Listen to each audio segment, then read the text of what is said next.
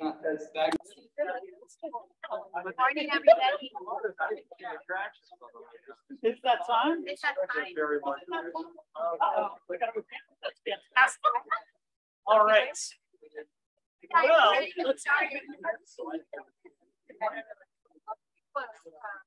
let's check. Oh, that's not too loud.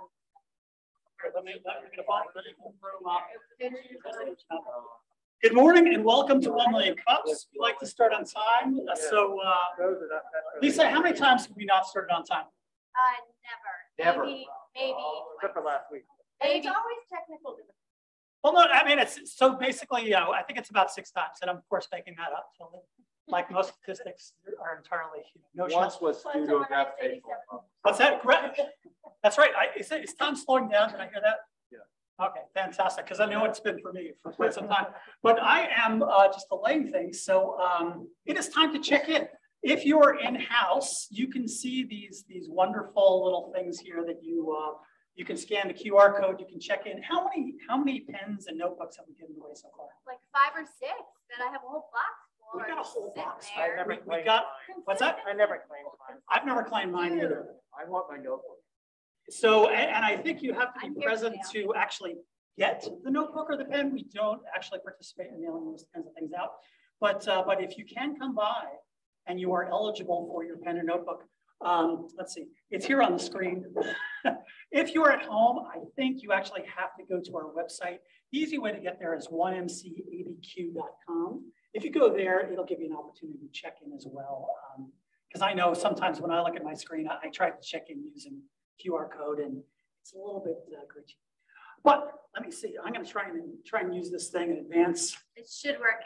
It's just that I took you away from that presentation. So the mission of 1 Million Cups, basically, it's to lower the barrier of access to entrepreneurship and entrepreneurial resources around the country. It's put together by the good folks at the Kauffman Foundation who support research and basically development of tools and communities to help support entrepreneurs throughout the United States. Let's see, national and local mission already started into this, but basically what 1 Million Cups does is we have a consistent program. Paul, how many of these things, you're about to have to drink a coffee. How many of you, you've been to 6? 6 different places. And they're different, they do reflect the community you're in. Different people, but same format and same kind of question. Exactly. So they found this fairly basic format that enables us not to see another pitch competition. We used to have a ton of pitch competitions, don't have too many these days, but it gives us an opportunity, it gives people in the community and folks online an opportunity to really learn about, not only about the business, but about the people behind the business. Why did they start it? What are the challenges that they're facing in helping grow their business? I'm jumping all over on these slides here, but let me continue. But it's the same program everywhere, and that helps make it easier. If you're a presenter here, we encourage you to check out, is there some other community around the country that might benefit from learning about your company? Are you exploring a new market or something along those lines? So you're gonna try one more time. Every time I let someone in, it takes the control away. Takes the control. Sorry. All right. No, I get that. So we are the only location, and in fact, the best location here in New Mexico. However, we're part of a larger region. If you head just a little bit to the east, you can find plenty of locations throughout Texas and throughout Oklahoma. I think there's a few that we actually really like up in Colorado and to the west as well. But we're the only location here. So I just want everybody who's here in the house and folks who are online, feel proud of yourselves. Just a nudge. Yeah, that's it. I wish I had my camera up. Let's see, key pillars. So basically, as I mentioned, we look for presentations and not pitches.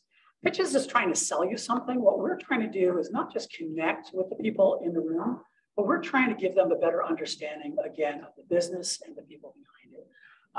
Authentic connections. I don't think there's that many of those organizations where you go to a place. I know Lisa and I probably went to Sushi Gig about 4,000 years ago, and it would be like, can I get more than 100 business cards? That was somewhat unpleasant.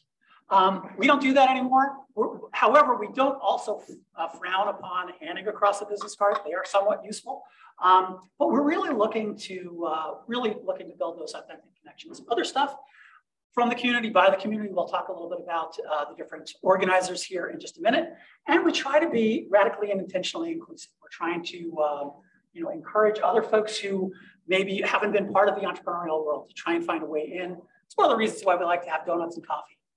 Just something to help make the morning a little bit easier. If you don't necessarily like sitting with people, you can kind of maybe head to the back, find your way in a more comfortable way. Let's see, a couple other things. Our Albuquerque mission.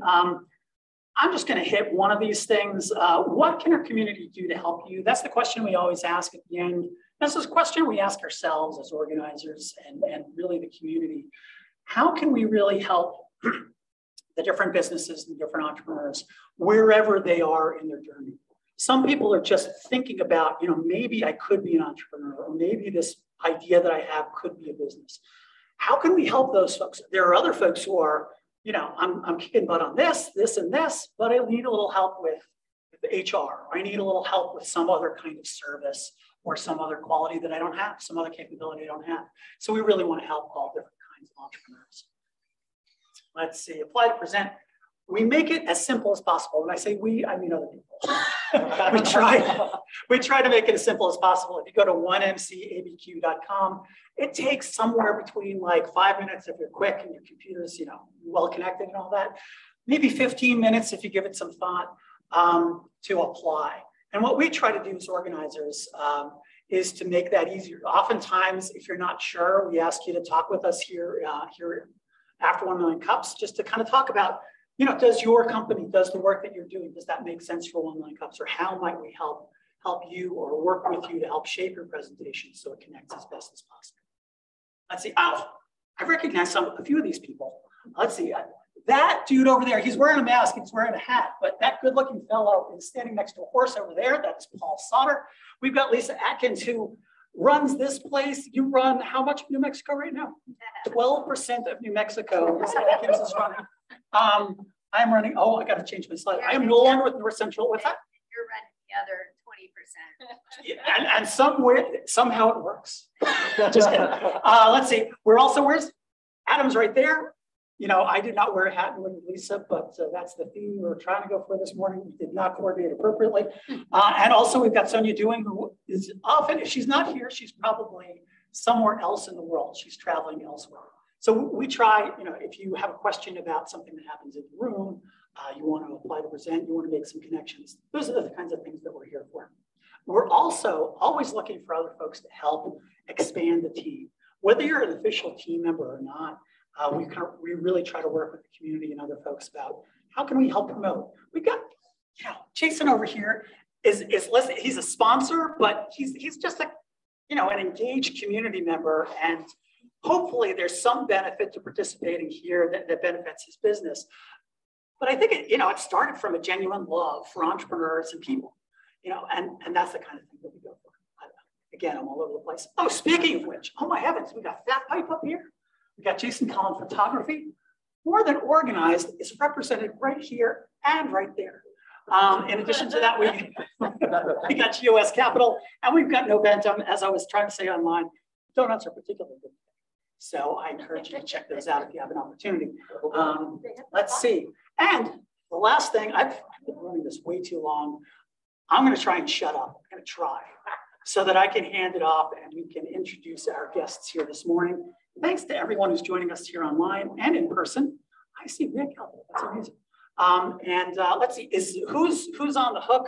I'm going to hand this off to Lisa. A little constrained on our cord here, just so you know. Let me get your presentation organized, lady. Sweet. I should ask, there's a couple of questions we sometimes ask. Who in the audience considers themselves an entrepreneur? All right, yeah. And I know there's other people, I know a couple of the people who didn't raise their hands are clearly entrepreneurial. They are, whether you're building your own business or you're building something bigger, oftentimes it takes that same kind of entrepreneurial spirit where you're gathering resources and marshaling the different people that you need in order to help grow something. One last question I'll ask before I hand it off to Lisa is, for those of you who are joining us the first time, if you can raise your hands and maybe I just want to learn, what was it that brought you in here today? Come on, raise those hands. Is it only one? Oh. I can hear you too. Oh, okay. Yes. You were being shy over there. Okay. Can you just tell us what was it that brought you in here today? I just moved here from Wisconsin. Yeah. Awesome. And I am currently looking for different opportunities in a career change. Nice, nice. So I figured a good spot to start. Oh, wait, you are exactly correct. Thank you very much. I wish we had a roving camera. I believe you came in with somebody else this morning, sir. So we want to thank Gabe, great community member, running a whole bunch of stuff. I'm going to hand this off to Lisa. We'll have you guys come up and do longer introductions in just a bit, but I'm here to introduce the speakers. Lori Kerr and Lisa Jackson, come on up to the stage. Yeah. They're with ENVIVE Solutions, and they were very kind to me as their coach because I was home healing, and we had a great Zoom session, and we had to call each other Lisa J and Lisa A because we kept getting confused, and Lori would say Lisa, and we would go yes. So welcome. Good morning, everyone. Good morning. Thank you so much for having us. I am Lori Kerr, and this is Lisa Jackson. We're with ENVIVE Solutions. We started ENVIVE Solutions at the end of 2020, and we are already sustainable and growing. And our challenges relate to that growth. So our challenges include scaling and adding team members. How do you manage the disruption of onboarding team members? How to continue marketing ourselves when we're busy. And then also, how do we convey what we do in a way that resonates? So to tell you a little bit more about us, I'll hand it over to Lisa. Oh, yes, we're going to have to do the switch here. Yeah. Good morning. Things and bad things about me. There's two of us. Good morning. So I'll start by introducing myself. My name is Lisa Jackson. I'm a licensed clinical counselor and a master's of public health. And I think I was born an entrepreneur. And I like to say that, I've always been strategizing and creating and building things. And I was the kid who had side hustles all the time. Greeting card company, skincare company. And I loved playing retail store as a kid. Who likes playing retail store as a kid? It was me. So I was a daydreamer. I'm still a daydreamer, but I've now traded in my side hustles for a legit business. I have had other legit businesses as a clinical counselor. I had a private practice, but most of my other side hustles were kind of part-time gigs while I was in corporate healthcare. So I learned a lot of my management and leadership skills in corporate healthcare. I love being an entrepreneur. It's the best gig ever, literally. I get to use both sides of my brain. So the creative side and the analytic side, and bringing those things together in a way of being very intentional, industrious, productive, and really having a lot of fun in the process. And I'll turn it over to Lori to introduce herself. I'll hold on to the clicker for a moment. Okay. So again, I'm Lori Kerr. I'm the other co-founder of ENVIVE Solutions. I'm the senior project manager and advisor. Unlike Lisa, I was an accidental entrepreneur. Many years ago in my early 30s, I found myself, I knew I was going to be laid off from my job. I was still trying to figure out what I was going to be when I grow up. And then through a request from a friend, it sparked an idea, and I started my first business, Life Simplified, a professional organizing company specializing in small to medium-sized businesses. That was a solo effort for about 10 years.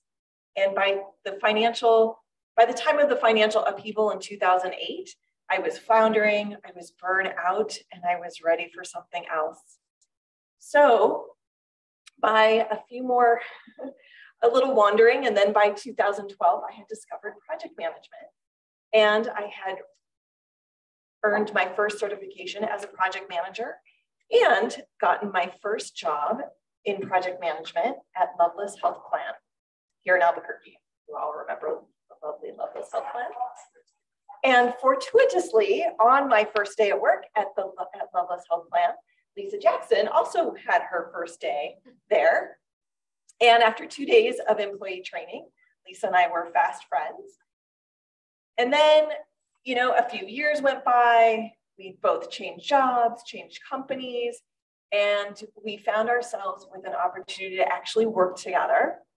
And during that time, it was a multi-year project. And during that time, we found that we not only did we work really, really well together, we complemented each other's skill sets, and we had the same values.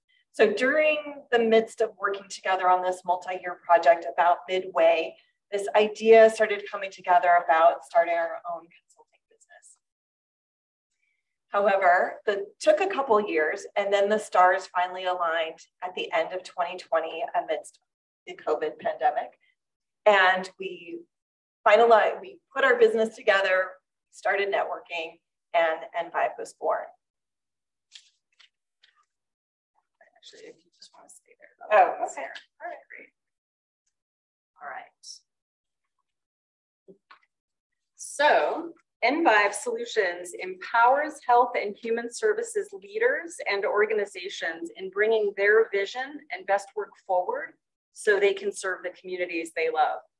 We're a nationally certified women-owned small business, and we provide remote and on-site strategic management, project planning, coaching and consultation, program development, and implementation support services across the United States. Our niche is really in supporting large-scale collaborations and health and human services initiatives. We are also a mission and values-driven organization. And I'll turn it back over to Lori to tell you a little bit more about what that looks like in action. I forgot to pass the mic. Can you all hear Lisa okay? Yeah. I'm projecting. So to illustrate who we are and what we do, let me tell you a story about a project we worked on in our first year of business, which was last year. We were hired to provide technical assistance to behavioral health providers to help them with Medicaid billing. Woo, fun. So through the magic of Zoom, we met with various providers across the state, and we did this remotely for 6 months. We quickly learned that the typical behavioral health agency is led by someone who's a clinician. They either are a clinician still, or they were a clinician, and they have very little like leadership and business management training. So the Medicaid billing piece was just a really small part of their challenges. So instead of focusing on Medicaid billing, we ended up providing training and membership and leadership development, helping them with the prioritization of competing goals, project management, time management, and delegation support. So the feedback we received from our client was that supporting providers in this way turned out to be the financial knowledge and support that they needed to thrive. So we were on the right track. And the best part is we really loved doing that work.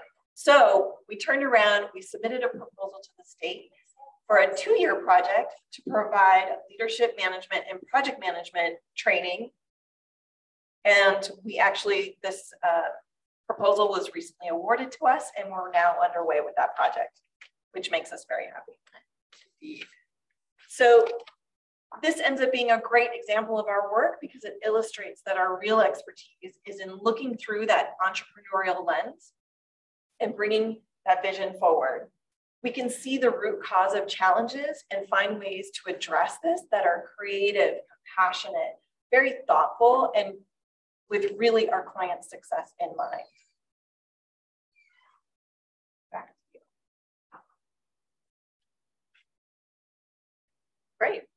So you know Lori and I a little bit more now. We have a couple of other folks on our team. Joni Davenport is a project coordinator, and Stephanie Willingham is our virtual assistant. And I guess I will talk a little bit about how we make money.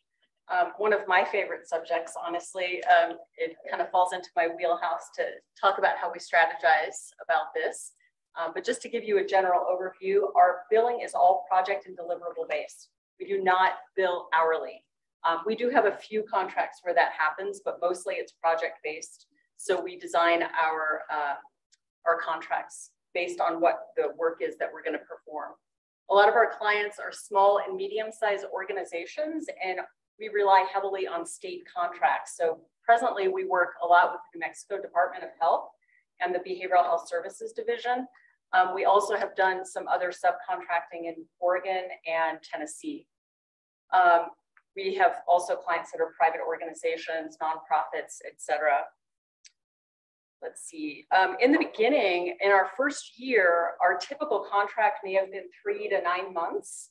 And as Lori said, we recently received a 2-year contract, and now we've begun to recognize that that's kind of the way that we want to go, our longer term, larger contracts. And that's part of our growth and scaling strategy. Back to you, Lori. So back to our challenges. So these are balancing our growth, not taking on too much, marketing ourselves while we're busy, managing our business and our clients, growth versus scaling, employees versus contractors, and then again, managing that disruption of onboarding team members. And then again, how do we convey what we do in language that resonates?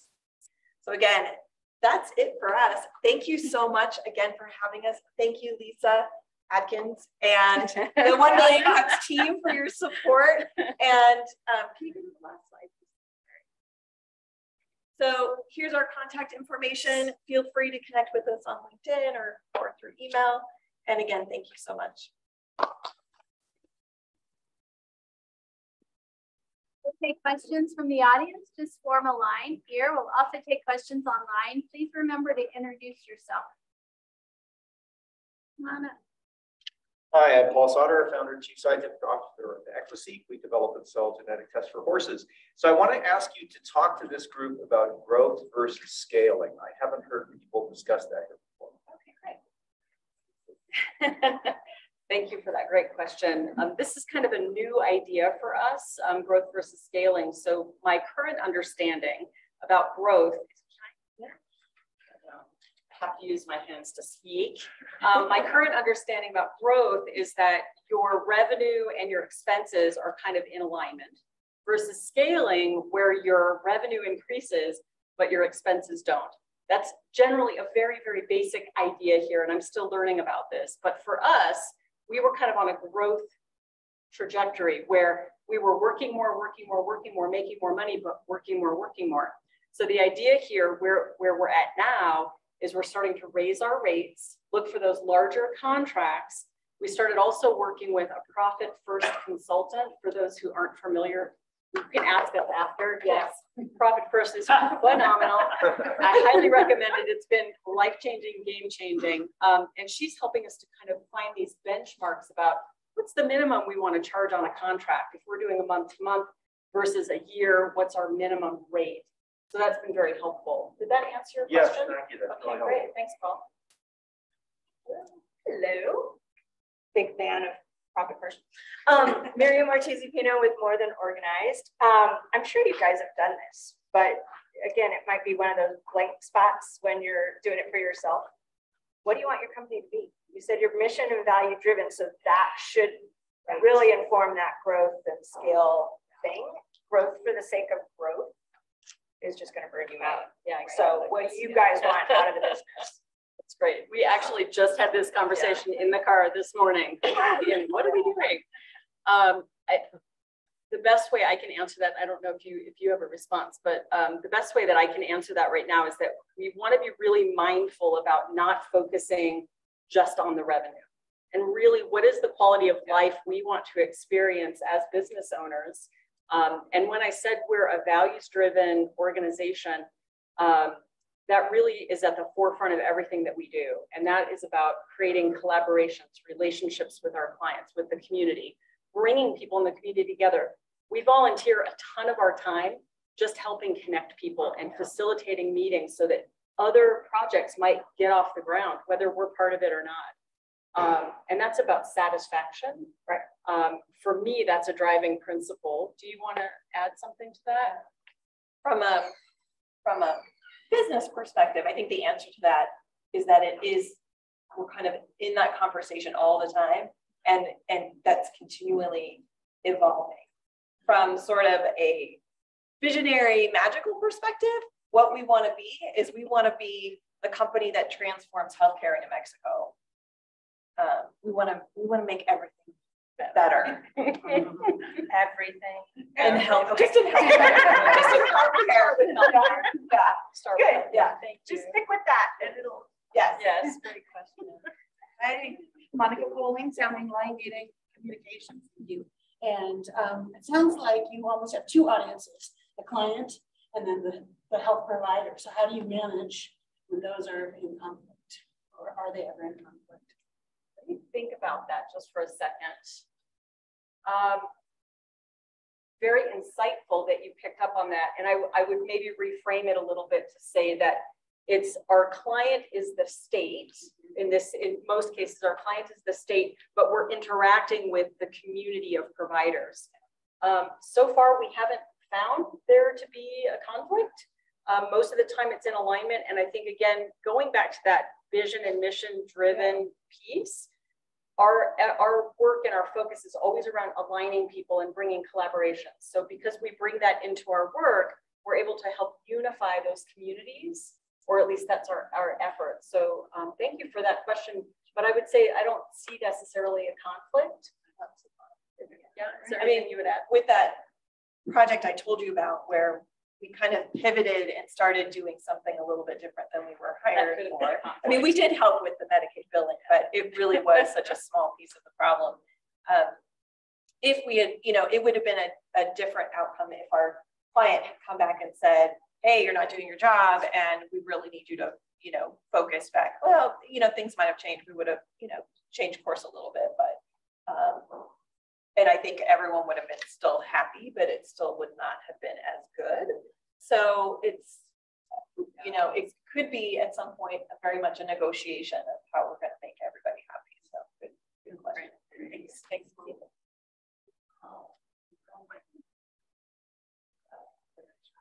Franklin Wilson. I entrepreneur and also operate a private foundation. You're talking about the clinician that was somehow got into the management. And you named some tools that you use, time management. How do you get feedback about the job that they're doing from the employees? And do you come to a point where that clinician or you guys might realize that they're in the wrong job? It's a great question, Franklin. Thank you for that. We have found it's not really our role necessarily to evaluate at that level, or we haven't been asked to do that. We might provide that feedback when appropriate. I think our focus is really how do we empower the people that are in leadership positions to do the best that they can do. And working with the state, right, as part of our state contracts, sometimes we're liaisoning between providers that are not performing and the state who is paying them to perform. And that can be a little trickier. For me personally, it's even more tricky because I'm a licensed therapist. So I have this whole thing around confidentiality and protecting people's privacy in that regard. So I think it's just something we kind of work through when it comes up, but it's not really our role. We're not there to monitor or manage at that level. Really, our role is to empower and support and help people thrive in the roles that they're in. I hope that answers your question. That was a good answer, and thanks for expanding it to beyond the individual to you might be dealing with or you are dealing with a contractor, a service provider that I know we can get comfortable using the professionals that I rely on in my business. It's hard to change, but sometimes you have to do that. Other question is, how small of a company will you actually work for or take on, sign up for? In terms of contracts? In terms of number of employees or annual revenue? So Our smallest contract, I think if this is what you're asking, Franklin, our smallest contract is a not-for-profit organization. They don't have any revenue generating opportunities, so they pay us off of grants. They were our very first client almost 2 years ago, and we still provide services for them, but we're hoping to hand some of that off. They're not a business, they're a nonprofit, and they have a board of directors, no employees. So we kind of are in lieu of employees. Yeah. I mean, it really just depends on if we can help them, if our services are a match, and if they can afford the fee, obviously. I mean, like Lisa said, we do, donate some of our time, but where that's also needed, and but just depends. There's no limit. There's no limit. Yeah. Thank you. Yeah, thanks, Franklin. Good morning, Michael. Hi, Lisa and Lori. Good to see you up here. We met, of course, through a project that you guys were working on with the New Mexico Telehealth Alliance, right? It's great to see you up here. I'm here. Congratulations, by the way. I hear a lot of good things. I love what I'm hearing about Profit First. I want to say that hiring an assistant, I think, is really smart. I think that that's a huge mistake that a lot of entrepreneurs make, postponing that. So I think that's great that you're doing that, even if it's just a virtual contract basis. I think that's a huge key to scaling that a lot of entrepreneurs miss and postpone. So I think that's great. A lot of people say that consulting companies like yours just can't scale. I don't think that's true. And I think you've avoided, another great thing that I heard, you've avoided the biggest throttle for scaling a consulting company, hourly billing. I'm really glad to hear you're not doing that. And I hope that you will get rid of those hourly billing clients and graduate them to the correct business model. So I think that's great stuff. So my question, it connects with scaling, and it also connects with your need to be able to add on team members and train team members. Have you identified any opportunities for products or productized services that your clients need? Are there any common needs, common assessments or analysis or evaluations that need to be done with sort of a standardized deliverable, a standardized report that everybody needs that can be packaged up, still requiring some expertise and some consulting, but in a way that you can start leveraging maybe some repeatable IP, some of the language that you use in your reports. I imagine reports are a big part of your deliverables. What can you do? Have you thought about anything where you can create sort of a product that is being delivered to multiple clients? Again, that also makes it easier to train up a new person on delivering a product. Right. Very good point. Maybe it has passed through it's been part of our conversations in the last 2 years, but we haven't thought about it seriously at all. But that's a very, very interesting point. Very good point. Yeah, it is an excellent point. I was actually just thinking about that this morning on my drive into town. One of the things that we are doing for a current project are producing some videos, some training videos. And so that may be a potential venue in the future to offer. But beyond that, no, and we'll give some definite thought to that. Very insightful. Thank you, Michael. Really appreciate it. Thanks. We've got one comment, one question online with Phil. I didn't see any others. And if anybody else from the room has got a question, please go ahead and line up for the last round. We've got all sorts of stuff going on screen. Sorry. No problem. My son's texting me. I'm like, Bill, you want to chime in there? Okay, I'm there. Hi, Laurie. Hi, Lisa. Sorry I can't be with you. I think I remember seeing you guys before. So I was interested in, my question is kind of following on a little bit from what Michael just asked you. You were talking about growth, and what I heard was that you're measuring your growth against your revenues and your expenses, which is kind of a sensible thing to do. All right, just to make sure you're not pushing yourself to excessive limits.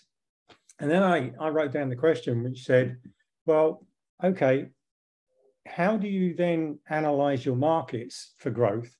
And then I said to myself, well, how do you seek out new markets that would benefit from your skill sets? And that's not primarily just looking at a revenue income and a cost base that's saying you've got certain skill sets, you're a strategic organization.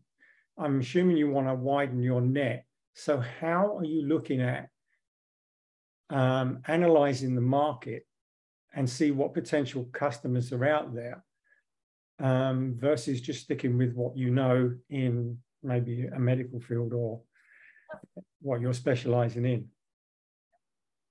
Thank you, Phil. Great question. I'd like to give more thought to that, but I will say Lori will take that. That's why we're a partnership. That's right, exactly. Back to my organizing business and doing that for 10 years all by myself, that was never going to happen again. That was just too many decisions for one person. And that is such a great question, Phil. And so here's where we're thinking is over the summer, we actually went to a healthcare conference in Colorado with the intent of not just connecting with people, but also just feeling out the market in Colorado. If we're doing a lot of virtual work in New Mexico, why couldn't we do that in another state? And Colorado happens to be a state both of us have lived in. So there's a little familiarity. The other way we're sort of expanding our thinking in what kind of organizations we can serve is through an Albuquerque connection and a foundation that was started here in New Mexico. We were able to work on a project in Tennessee, again, virtually, fantastic project. We had a great time with that project, and that was not behavioral health related. That was actually around poverty alleviation. And so it's possible that through those connections, we could be hired to work on further projects that are similar to that. And, I guess our focus now is more like dipping our toe into the water in Colorado. And we'll just see how we'll see how that evolves over time. Right now, again, we're busy for a while. So, but that's kind of always part of our conversations is what's next. Does that answer your question? Kind of. It's great that you're busy for a while, but for a while, time runs out. Okay. Yeah. I do have some greater insights into how you probably could expand, and I'll be happy to chat with you offline about that. As Paul and Eric and a few others will probably tell you, I'm in the strategic business, and I'm actually, well, I'm not there now. I'm actually building a new company over here in New Mexico, which maybe I'll present at 1 Million Cups in Albuquerque sometime. But I think there are some poignant areas that you should consider in how you look for other business. And I'll be happy to contact with you after and have a quick chat about that. We'll take you up on that, Phil. Thank you. Yeah. We have one more question. Kenneth Moe with West New Mexico. One thing this morning that I was kind of like this, we had a discussion with some of our investors, and one of the things, have you set an exit goal for where you want to be? And measuring growth should be against that exit, because growth is going to fluctuate, but it's climbing up to that exit. So that's a great question. And actually, I'm really struck by all the questions we've had this morning. These were conversations we were either having in the car this morning or things we've been thinking about. So thank you all for bringing these forward. Exactly to that point, hiring the profit first consultant was in the exact method in which we are utilizing that in order to move toward that goal. We're both, well, I don't need to get into how old we are, but we're both at the point in our careers where looking at that exit strategy is really important to both of us. Even though it's a long way. Longer for you. Yeah, so it's a great thing to consider, and that is definitely top priority right now for us in the midst of how we're planning growth and strategy. It's also about our exit planning for sure. So Thank you. All right. We're done with group questions, ladies. Okay. The next question, red or green? Christmas. I know that's like the cop-out answer, right? No. Red, a little bit more. And what's the one thing that this community can do for you? For me, I would really love to find a way to succinctly describe what we do in a way that resonates for people. That has been a challenge for me personally. So,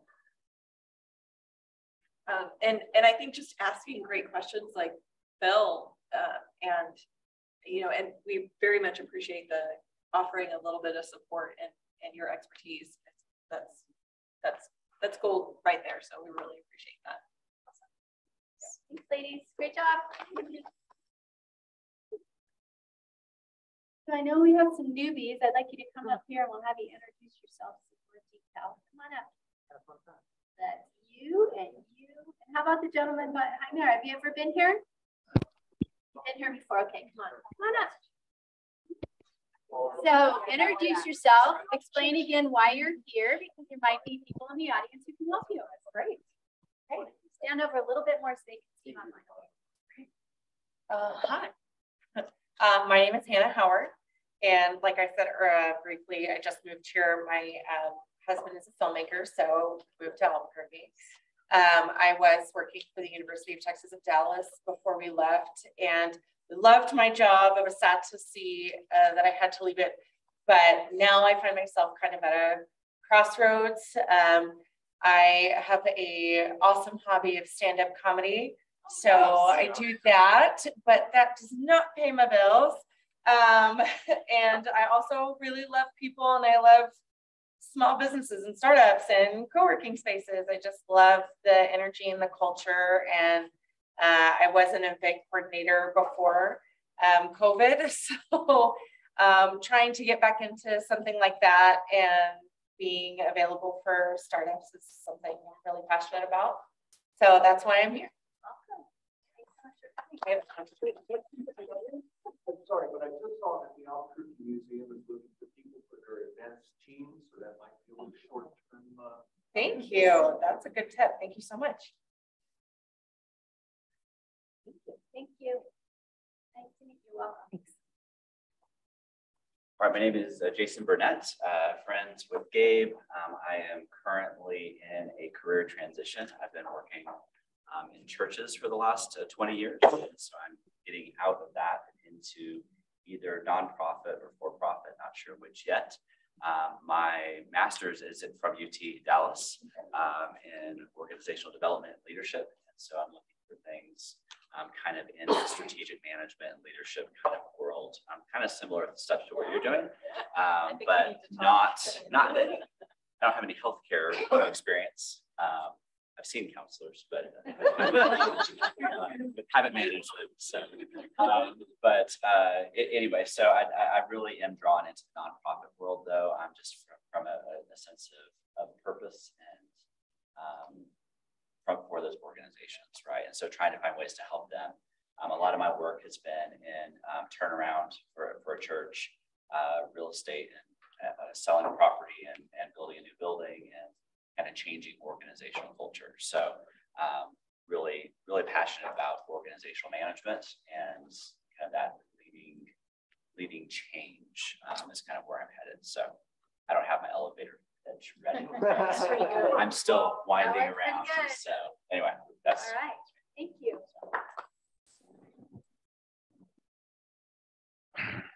Good morning. My name is Haas.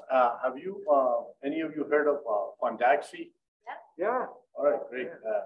Adam actually invited me. So that's one of our newest projects. We started it right before the pandemic. I'm a civil engineer, but I've been in the hospitality industry for the past 40 years. We run a group of restaurants called Pizza 9 Hospitality Group, which is Rebel Burger, Pizza 9, Cello. So we love it. We have a passion for food. I've opened restaurants in many places in the world.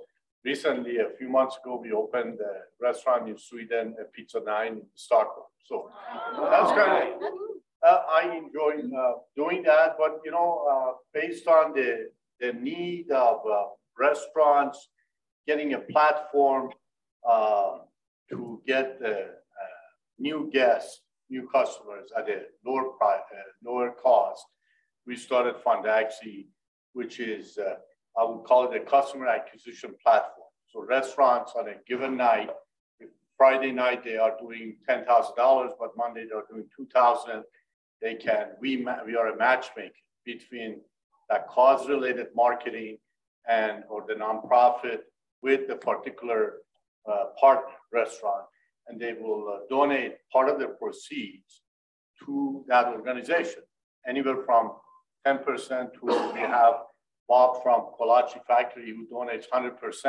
So if you take your group in there on a Tuesday night and he approves, then he'll write you a check for the total amount the next day. So it works really well because it brings them new customers. A Fondaxi customer is a philanthropic customer. So they're paying full price. If they like what they see, they come back again and they do that. So we love that part.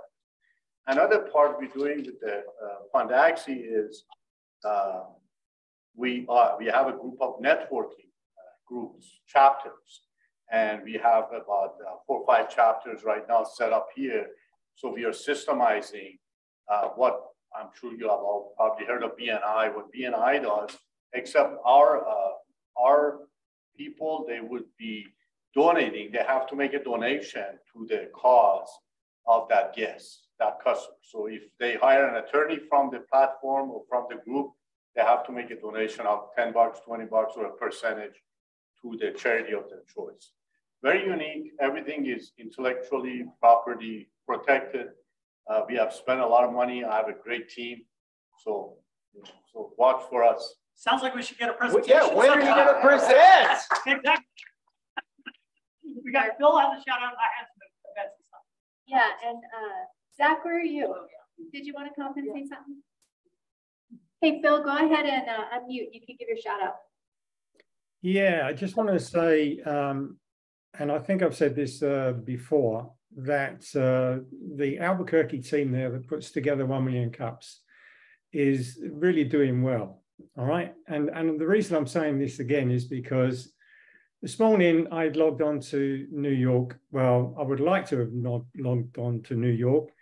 All right. And there was nobody there because they don't have anybody. And I'm actually signed in with these guys and I'm actually trying to find some help into getting some people to present. And I've got a couple. And in fact, Ingela from last week, she and I have had conversations on other things, and she's willing to come over and do a presentation here. So then I said, okay, if there isn't Albany, then I'm going to go to New York. So I go down to New York, all right? And guess what? They only do it on the 3rd Wednesday of every month. And this is the 3rd Wednesday of every month. And whilst I got the link, I couldn't get the password to get in. So they didn't make it easy. So then I said, okay, let me go to Boston. So I went to Boston, all right, to get onto 1 Million Cups. And Boston only meet once a month, and their scheduled date isn't until next month. So I obviously missed them. So you guys are really lucky. You get something every week. Embrace it, support it, and make sure you enjoy it. And I hope you guys stay online, because otherwise I'm going to be totally frustrated. And a flag to present so we can keep the movie going. We always need presenters. Thanks, Bill. Yeah, I'm Zach Azar, software engineer, entrepreneur. Just a couple quick shout outs. So for the Fat Pipe members, I just created an entrepreneurship and small business Slack channel. So I'm hoping to get a community into Slack to be talking about sharing our victories and struggles and asking for help. And yeah, so just kind of forming a community to support each other. So if you're at Fat Pipe, if you're on Slack, entrepreneurship and small business. Second one's a quick plug. I'm doing some user research for people who write on Twitter, like long form content. So if anybody in here does that, please come find me afterwards because I'm trying to build tools to make your life easier. So, Zach, thank you. All right. Very Let's see. I sometimes have these and sometimes I don't, but I did want to share a handful of events and activities that are going on. I got all sorts of notes from the presentation. Great presentation today. So thanks very much for joining us. Let's see, tonight, this afternoon and evening, Santa Fe Innovates is hosting with Creative Santa Fe a Future of Responsible Entrepreneurship in Santa Fe event. But really the mission that they're talking about with also with New Mexico for Good, a program out of UNM Anderson, is how do we grow responsible entrepreneurship throughout the whole state? So if you're around at 5:30 p.m., and I'll put this, I think through Meetup, that's probably the most effective channel that I've got to get the word out there. But that's from 5:30 p.m. in Santa Fe. Also tonight, this is online with UNM Anderson, is crypto conversations. So cryptocurrency, it's a real thing apparently. You know, the Block Fiesta that we did that we started was probably a little early stage, but now it's very, very much a thing. So you've got, I want to say Riley White, great professor at UNM Anderson. He's got a session that's online, a UNM living room discussion, I want to say, although it is online. And that's from 6:30 p.m. A couple other things to share. New Mexico startup office hours is next Friday. That's the 19th. And that's from Activate New Mexico. That runs from 1 to 2:30 p.m. Spacing on the guy's name, but MuseBiz. They've presented here eons ago, before COVID and all that kind of good stuff. Christina Trujillo, who I'm trying to get in here, she's like a multifaceted entrepreneur. I don't think she's presented here, or at least not recently, with Team Neuro Pharma. It's been several years. It's been several years. It's about time, yeah, because I know she's got like some side hustles that are about the size of most people's regular hustles, so it's pretty good. Anyway, she's talking with Kick-Ass Entrepreneurs. That's Thursday, September 8th in Santa Fe. And the last thing I wanted to share is Experience IT from the Mexico Tech Council. Big full day event, lots of good stuff happening. Dale Decker's keynote speaker, just anything that's going on around innovation and technology. That's with New Mexico Tech Council, and that is on September 21st. I think that's all I got. I have 2 more. Oh, sweet. So I mentioned this last week, I think, or 2 weeks ago. We have a Bioscience Center and Fat Pipe workshop. This one will be in person at the Bioscience Center on August 30th. And it's Sarah Boisvois. Did I say it, Bob? Boisvert. I need to like inscript that on my hand. But she came up with a new evaluation model for startups. So we'd love to have you there. It's on Eventbrite, and it's also on our website. I can provide you a link to register. And then one that's not on the website just yet, but coming in September 22nd, the USPTO is actually going to be in Albuquerque, and we're providing 3 professionals from the USPTO will be doing a 1-hour workshop, and then they're providing 25-minute one-on-one sessions. You have to register for the one-on-one sessions with me, and you also have to register for the event. We have limited capacity at the Bioscience Center, so if you want to go to that, you need to get registered and join us for that. Paul, you want to shut us down? Shut us down. Shut us down. Actually, I'm here to lift us up. Yay. I think you've seen during the course of this hour that there are plenty of people in this room that can direct you to people and resources that you have no idea how to get to. And you see that whenever people present, people offer those suggestions. And when people come up and introduce themselves in a minute, they also get those suggestions. So try to be that helpful person. And if you're in a world of hurt and you're an entrepreneur, consider presenting at 1 Million Cups, because you can see what the outcome is. So let's lift up entrepreneurship in New Mexico. We'll see you all next week. Yeah.